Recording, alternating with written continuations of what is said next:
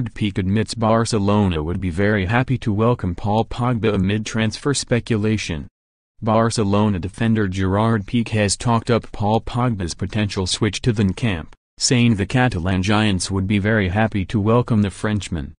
Pogba continues to be linked with a move to Spain, although a switch before the end of this month has been ruled out by both clubs. The World Cup winner's relationship with Jose Mourinho is still under scrutiny, with some suggestions he is struggling to replicate the form he showed in Russia back with his club. And Pique, who was on the books at Old Trafford as a youngster, admits he would like to see Pogba make the same move.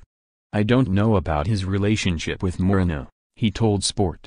"We'll see in the future, but we would be very happy to see Pogba in Barca's shirt. Pogba is a very good player, but a Manchester United player right now, and we'll see if anything happens in the future. We would be happy to have him here, but Manchester United is his club, and if someone has to say something, it must be them."